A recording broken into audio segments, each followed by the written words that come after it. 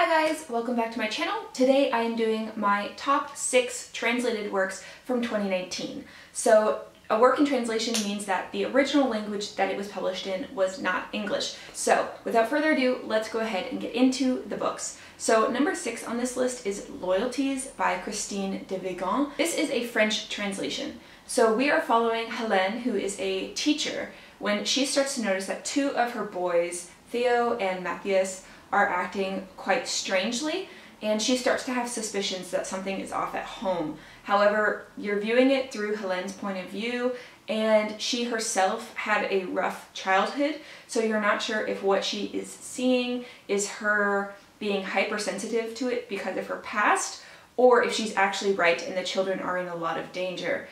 This book is very short but very powerful, and I read it pretty much in one sitting. Number 5 on my list is In Praise of the Stepmother by Vargas, Llosa, and he is a Peruvian writer. So this is a very, very interesting one. It's very short, but it does a really interesting thing with format where you keep flipping back and forth between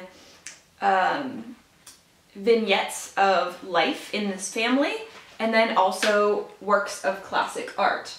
And something about the art usually has to do with what is occurring in the story. So we are following a family, which is a father, his son, and then this new stepmother. And the dynamics in the family are off, and someone wants someone else removed from the family.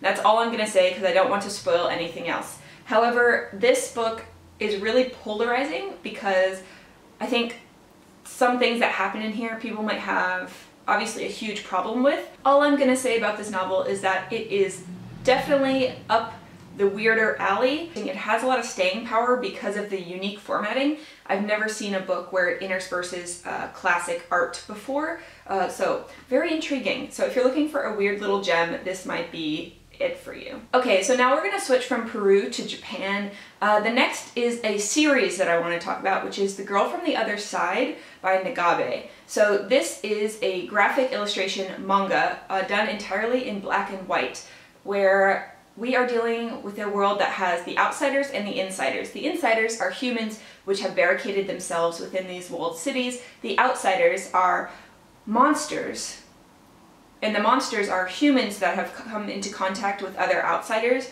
and they contract this disease. It's not really well known, but they turn into a monster within the span of like 24 hours, and the longer they remain a monster, the more memories that they forget. So as the novel opens, a girl has been abandoned in the forest, and she's very tiny, and she has been looked after by an outsider. And the only rule is that the outsider and the little girl cannot touch, because then the little girl might become a monster. So I am 4 volumes into this series, and it is really good, and it's touching on a lot of themes that I wasn't sure it was going to go into.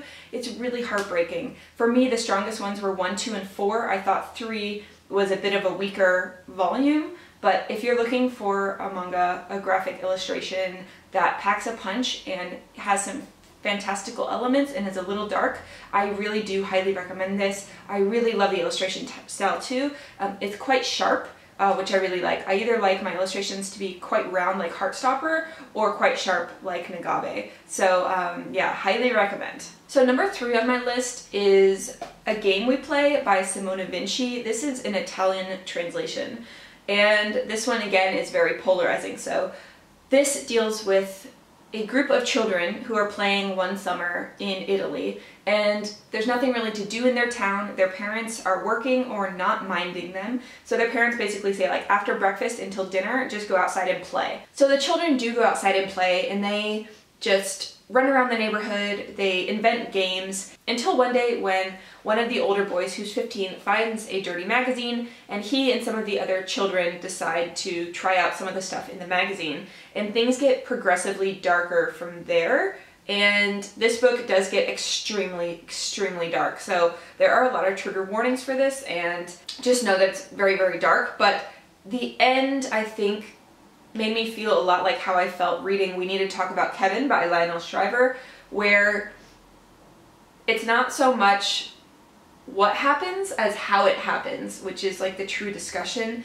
Like after I finished this book, I felt very sick to my stomach first off. But second off, I wanted to discuss it mostly like with my husband and say like, how could that thing be allowed to happen? Like who is truly at fault here for what has occurred?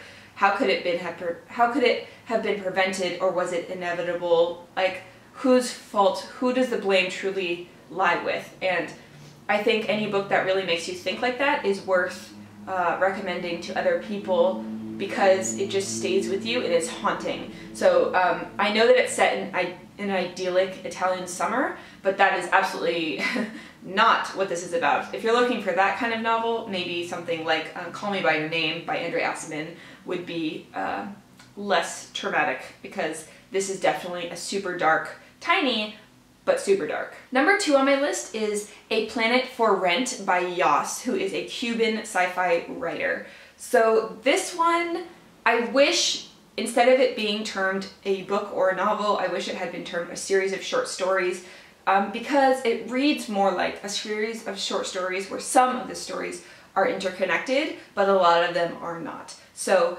if you read a chapter and there's a character you like, they may or may not come back later. Like it didn't have a lot of continuity, if that makes sense. So this is a reimagining of Cuba's history as if Cuba is Earth. So Earth has been invaded by other alien species and has basically been colonized, and the humans that are living on the Earth have to deal with and live with their colonizers. So some people rebel, some people are having like underground societies that are trying to figure out ways around it, some people are leaving the planet altogether, some people are teaming up with colonizers to get off the planet, some people are, you know, just having relationships with the colonizers. Like there's all different aspects of dealing with the invasion. And some of the most gripping chapters in here are so like fresh in my mind, even though I read the book quite a while ago. And I think that that is a really strong feature of a writer.